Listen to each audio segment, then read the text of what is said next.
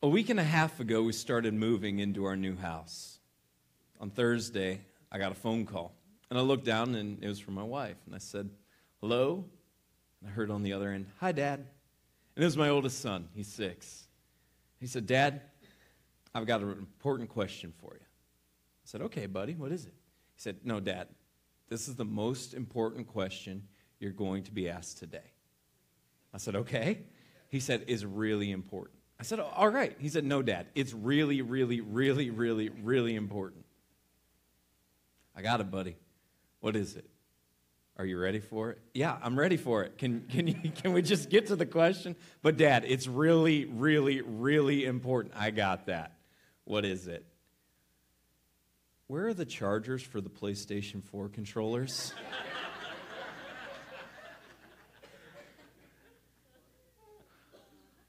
I'm like, "But I think they're under the TV cabinet. I'm not really sure. We're living out of boxes still.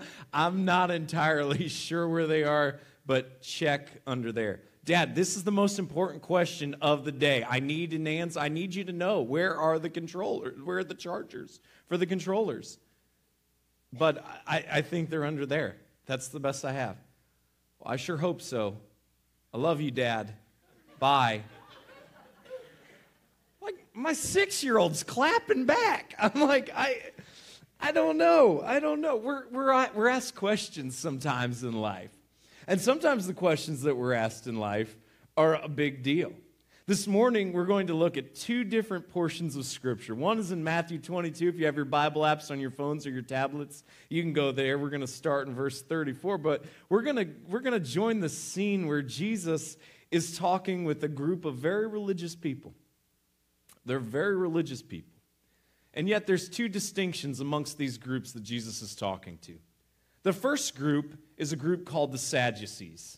And basically what you need to know about the Sadducees is they denied any resurrection, really any part of the afterlife. They really wanted God on their terms. They wanted a God that they could fully wrap their minds around, that everything rationally, according to what they could come to terms with, made sense. They wanted a God that they could explain. They wanted God exclusively on their terms. And they throw out a question to Jesus, and Jesus just obliterates that. He silences them. And then there's another group there. Now the Sadducees, as well as the Pharisees, both very religious, both hate Jesus. They want nothing to do with Jesus. They are not about Jesus at all, and they do not like what Jesus is proclaiming. And so the other group, the Pharisees, who want to follow the law to the T, and they look at Jesus as an abomination, as everything that the law should not be. They both want to destroy Jesus. They don't really even like each other that much. They just have one common enemy. It's kind of like in politics today, the saying goes, politics makes strange bedfellows. You don't like one another, but you really hate somebody else, so you're willing to tolerate each other just to get rid of the person that you really hate. That's what's going on here amongst these religious people. And the Pharisees on the other side, they see that Jesus has just obliterated the Sadducees with their question that they've asked him. And so now they decide it's their turn. That's what's going on when we join the scene. But when the Pharisees heard that Jesus had silenced the Sadducees, they gathered together. And one of them, a lawyer, asked him a question to test him.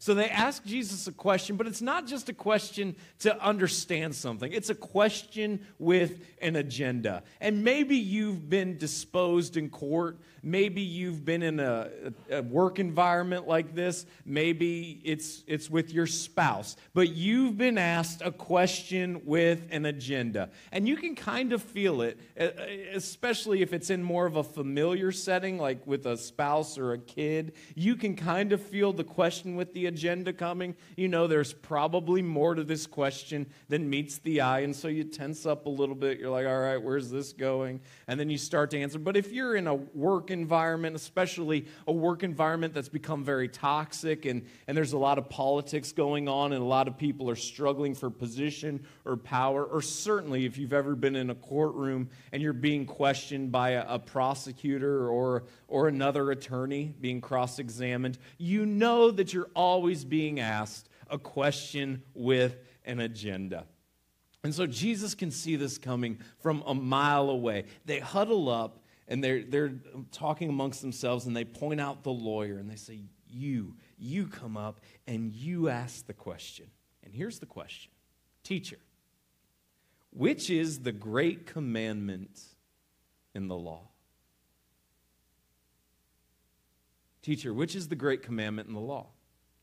And here they think they've got Jesus stumped. Realize there are 613 laws in the Old Testament. 613 laws in the Old Testament. What they don't realize is that Jesus is God who gave the law. So in essence, what this question is like, it's like asking a parent who your favorite kid is, all right? You probably have one, but you probably shouldn't answer the question. And so Jesus is there, and I'm kidding, not really. I'm kidding. If you're a kid, we love you all equally, just differently, all right? But our love for you is equal. And here the question is of Jesus, who they don't realize it, but he is the one who's written the law. And they ask him, what is the great commandment of the law? And the trap of this question is, as soon as he answers the question, well, then he's going to diminish all of the other laws. And so then we've got him, and we can levy the claims against him that he doesn't take all the laws into account. That's the approach. And Jesus said to him, you shall love the Lord your God with all your heart and with all your soul and with all your mind. This is the great and first commandment. And they say, hey, Jesus, out of all the laws, out of all 613, which one really matters? Which one's the best? And Jesus answers, love God. Love God with everything you are. Love God with everything you are. This is the foundation. This is the building block of everything else. If you've ever gone through a building project, you understand. If the foundation isn't right, it doesn't matter. It doesn't matter what's going to happen with the rest of the building. You're in for a disaster. If the foundation isn't secure, you are in for a disaster. And so this is the building block upon which everything else rests. This fact, to love God with all that we are. But Jesus doesn't stop there. He keeps going. And the second is like it. You shall love your neighbor as yourself. On these two commandments depend all the law and the prophets. So what's first? What must come first? The thing that must come first is a love for God with all that we are. This is what has to be foundational. This must be the starting point. Without this starting point, the rest will not be sustainable. It must start here. We must passionately love God with everything that we have. And then after that, the next step is to love our neighbors. It's to love others.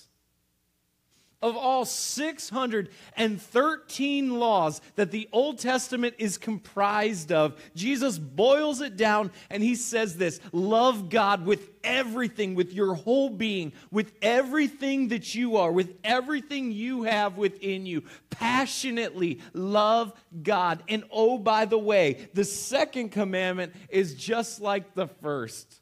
But once you do that, you better love everybody else. Just like you love yourself.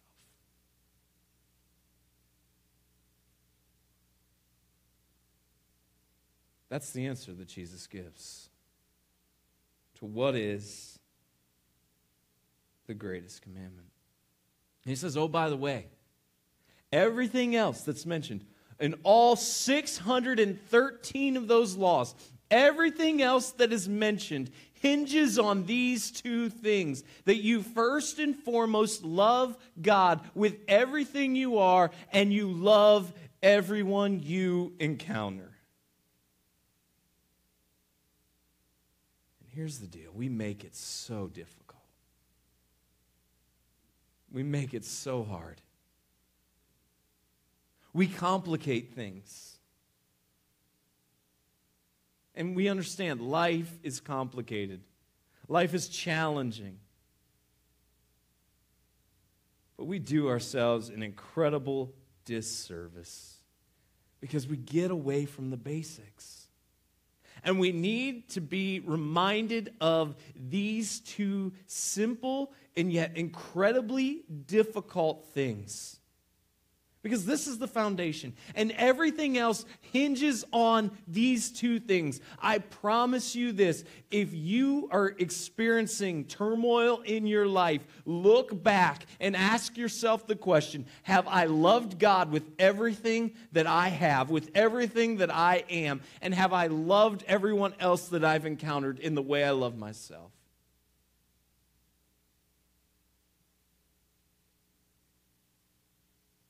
Because when we love God with everything that we have, we realize that we have to die to ourselves. That we elevate the desires of God rather than the desires of our heart.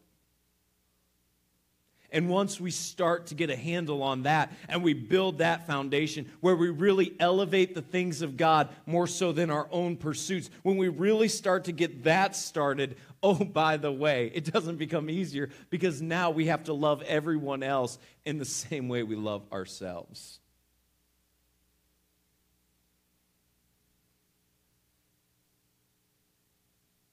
That's why at Lakeside we have to be driven by love.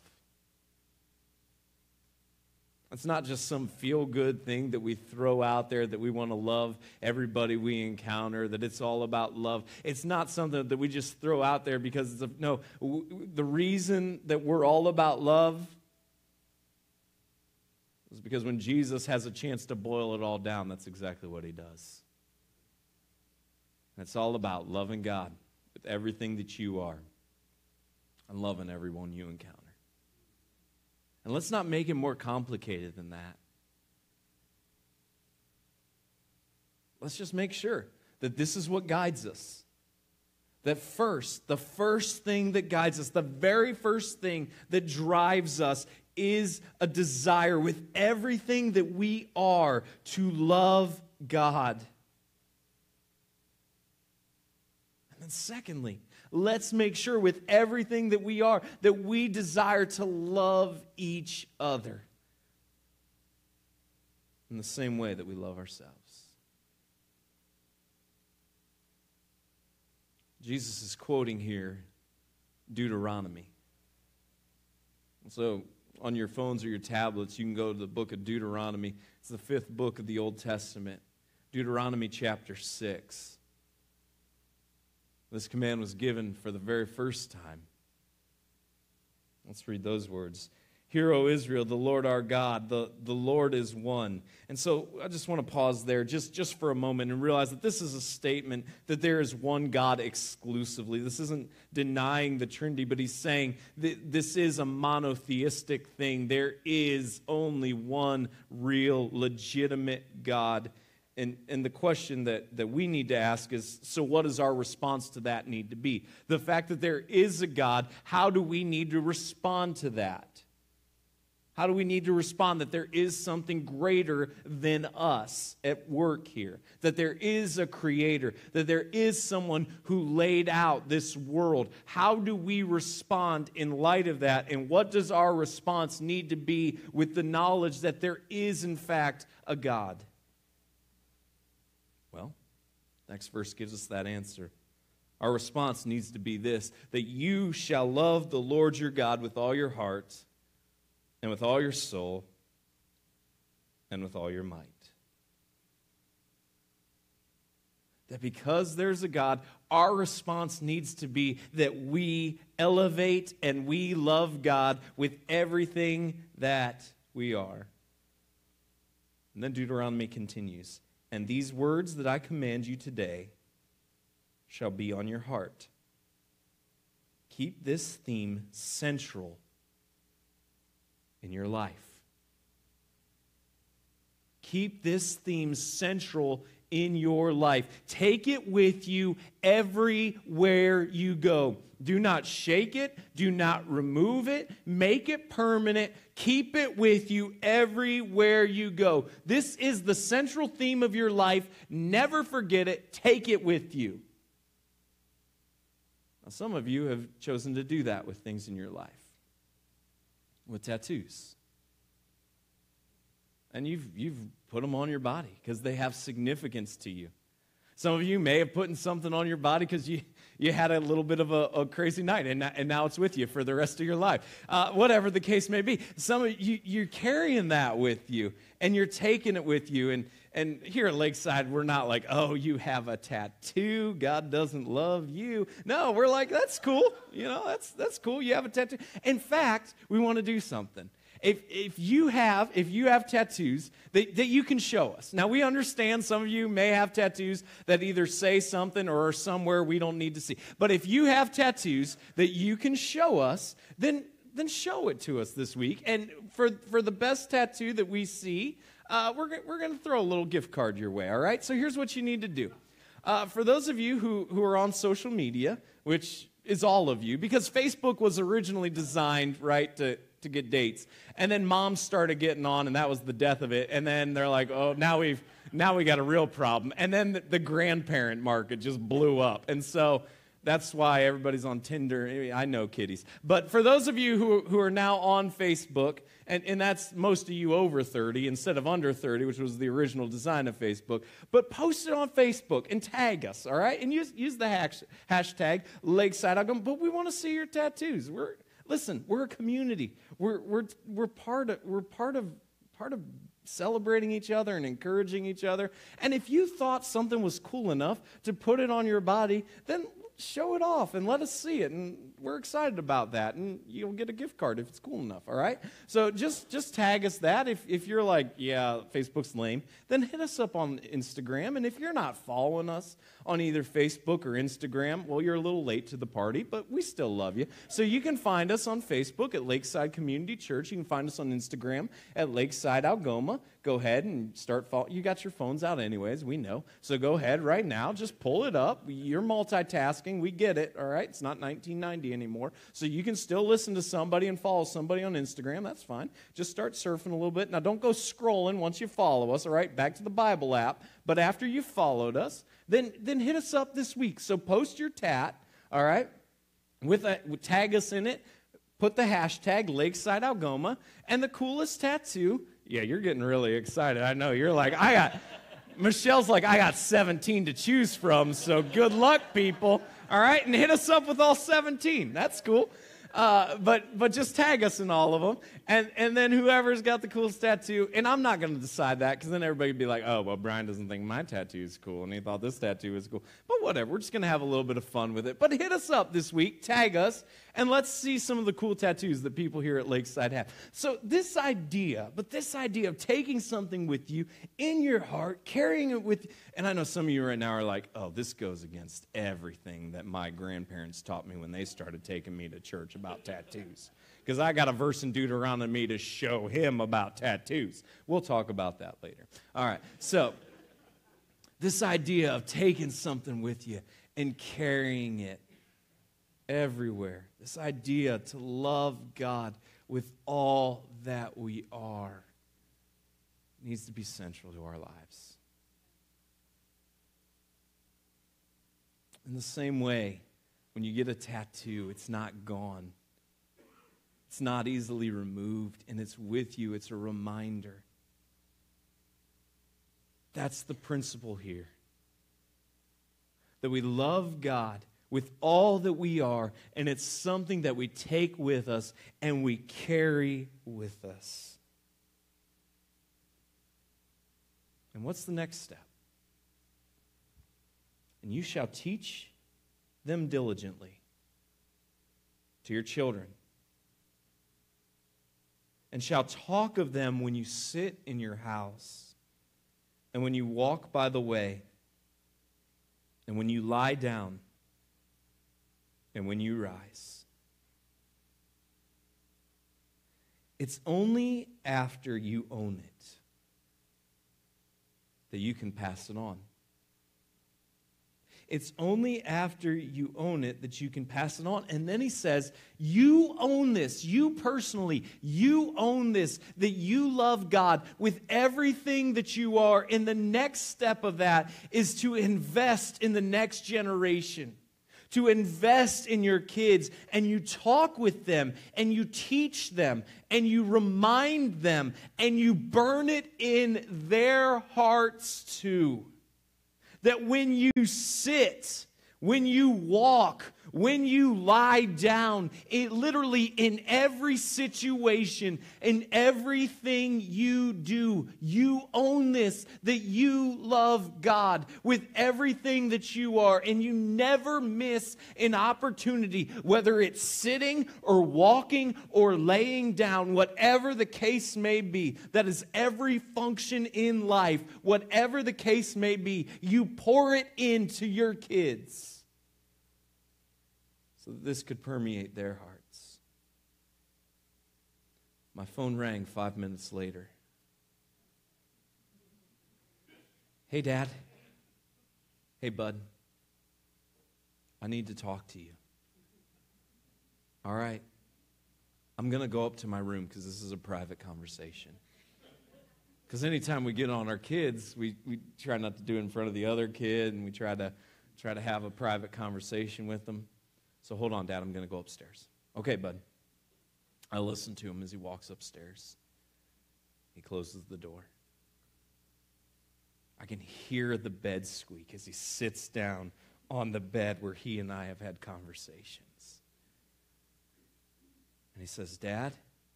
you need to be responsible for your own things.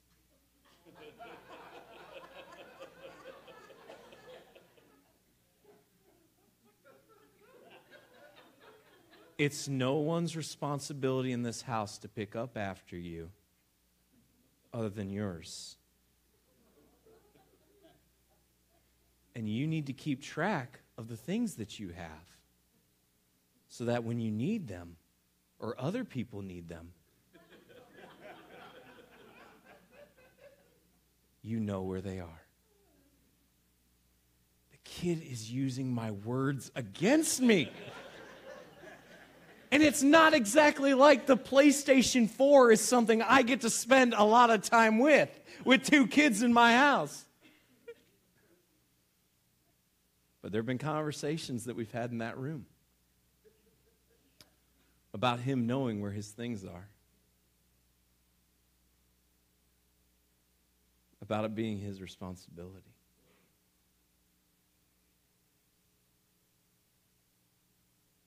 And in that moment, the things that I taught him were, yes, misapplied, but were repeated back to me. Parents, I just want to encourage you. They're always watching. And you aren't going to be perfect. So just free yourself of that right now. Do the best you can. And you're going to blow it. And there are going to be some ways you don't measure up to whether it's some standard you've built up in your head or some standard your mother-in-law's built in your head or your mother's built in your head, whatever the case may be, or grandma, whatever the case may be. You're not going to measure up to everything that you've dreamed and thought. So just free yourself of that ridiculous guilt right now and do the best you can. And parents, in every situation, make sure that in your own life, you are first and foremost loving God with everything that you have. And secondly, that you're loving others. And then never miss an opportunity. Never miss an opportunity to pour that in to your kids. And you aren't going to be perfect. And so when you fail, when you snap at them when you shouldn't have, just go to them and admit your fault. Let them see humility. Ask for their forgiveness.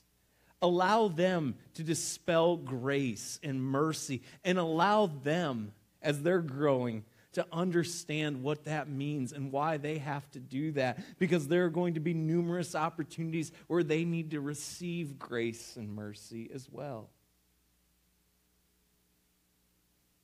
We've said it before and we believe it. Parenting is incredibly challenging, so we're not here to beat you up. There are enough people that do that. We're here to celebrate you and encourage you and to support you. And so that is why a few weeks ago we announced that we are beginning the process of bringing in a family life pastor to join the team here at Lakeside. Now, I want you to understand that that's somewhat vague, and so I want to flesh out a little bit of what those responsibilities will be on a very practical standpoint. But before I do that, I want to be very clear that our approach to helping your children develop spiritually is this: that we believe it is your primary job and responsibility, not ours. We believe that God puts parents in place to be that picture of love, to point their kids to Jesus. Now, that being said, we are not going to come into your space and try to take over your responsibility. What we are going to do is we are going to be your biggest advocate. We are going to be your biggest cheerleader, and we are going to be your biggest supporter that we possibly can be. And so we are going to celebrate you. We're going to help you with resources, and we are going to do our best to further that knowledge and to further that and to help push them in that direction. But it is not exclusively our responsibility. Instead, we want to be seen as a support for your responsibility. And so with that, the role of the family life pastor will be other things, but essentially these three functions, they will be leading and spearheading, along with other people who are already in these roles. So it's not like as soon as somebody comes in, the volunteers who are already in these roles no longer have a place or they're off the hook. All right? We're going to continue to use their gift set. But first, the role of the family life pastor, they're going to enhance small groups here at Lakeside. They're going to enhance small groups here at Lakeside. The reason being, it starts with you. It starts with you.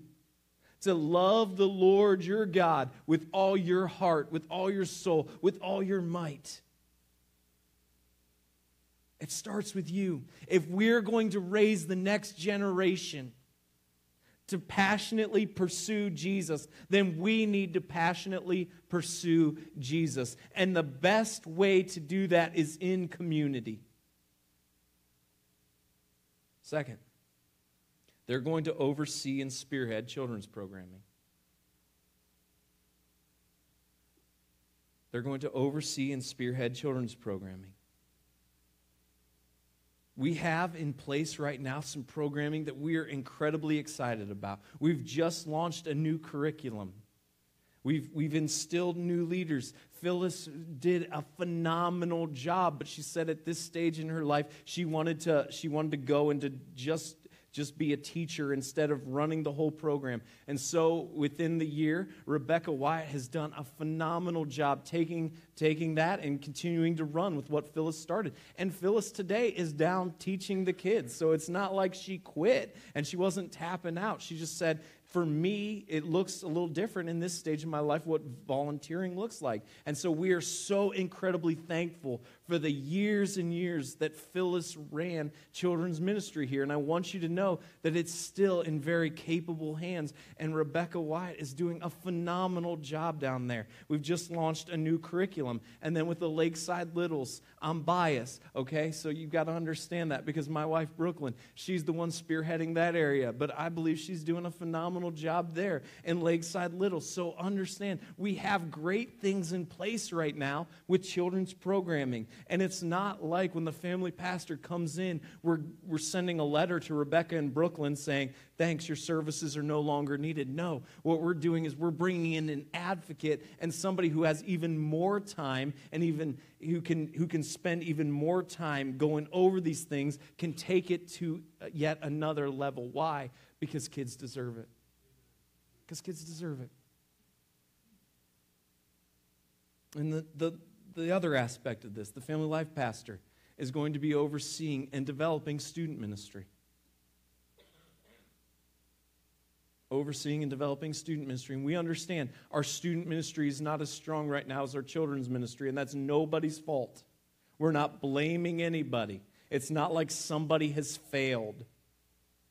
It's just we need to look at the programming, and we need to look at what we're doing there. And we understand that, but we can only tackle so many projects. And for us, we had to make a strategic choice. And that strategic choice was to start with the kids and get that area firing on all cylinders before we got the student ministry firing on all cylinders. Why? Because the kids ministry is a feeder system into the student ministry. It's not that we don't think students matter, just the opposite. We love students, we love kids, and what I want you to hear me saying is that we are committed to taking our programming and taking it to an even greater level. Why? Because there are kids and there are students who desperately need to be reached for Jesus. And as a parent, you have the hardest job in the world. And we want to come alongside you. We want to support you. We want to encourage you. And we want to help you. And so the fact that we're bringing in a family life pastor does not mean that the people who are functioning in these roles currently aren't doing a good job. What it does mean is that we're bringing in intentionally someone who can pour even more time and energy into these areas so that we can see even more lives changed. Because that's what drives us. You've heard me say it before, and I'll say it again, because this is our mantra, this is our motto, this is what we're all about. Lakeside exists to help people move one step closer to Jesus and reach those who are far from Him. And I look at the state of the world right now, and I see a world that is in desperate need of Jesus. And if we can get them while they're young, it's not that we're brainwashing them, it's not that we're manipulating them, but if we can pour in to kids and to students, imagine the regret that they'll never experience because they instead made the choice to walk with Jesus. Imagine the impact that they will have for those extra 15 or 20 years that you wish you had. Imagine the impact that they will have because they walked with Jesus during those years. Yeah, kids are the future, but they're also now. And they're today. And we're just unapologetic about the fact that we're crazy about kids. And we love students. Even the ones that look at you and like, yeah, I don't like you. I hate you. I don't want to be here. Good. We still love you. You know, we do. We do. And in 15 years, some of you will be like, oh, I'm so sorry. I'm so sorry. I was such an idiot. And in 15 years, some of them will still be an idiot. You know, it is what happens, all right? It's what happens, but we're going to still love them. That's what we're all about. So, that's why we're looking at bringing in a family life pastor. Not to do the role of the parent, but to support, to encourage, and to help every step of the way.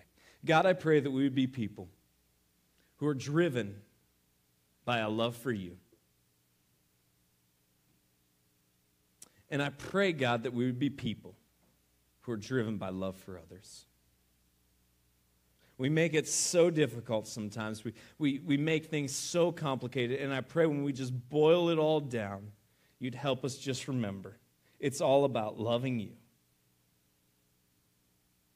and loving each other. And so, God, I pray that you'd give us wisdom as we move forward in this pursuit. I pray that you would bring us just the perfect addition to this team.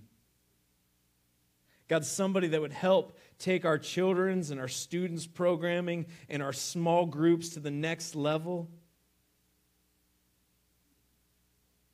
God, someone that would help us see lives changed. That's what it's all about. So God, help us point people to you. Work through us, we ask. And do some incredible things here for your glory. In your Son, Jesus' name we pray. Amen.